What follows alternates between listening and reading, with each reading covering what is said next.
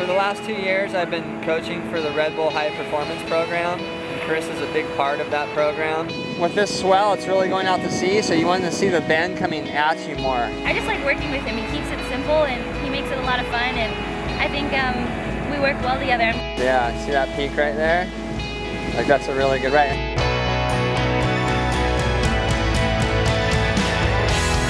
The best swell direction for Huntington Beach, ideally, is a cross of a west and south swell, which creates multiple peaks along the beach. I really like the way you surf those last waves, and this time out, let's try to catch a couple lefts.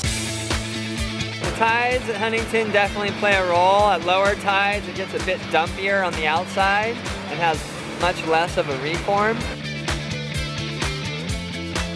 When the tide comes in, it's a little fatter on the outside with a really good reform, and it allows people to flow through the middle and get a big air or a big closing move on the shore break.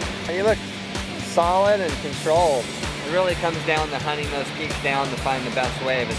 There's always a little luck involved and a little knowledge.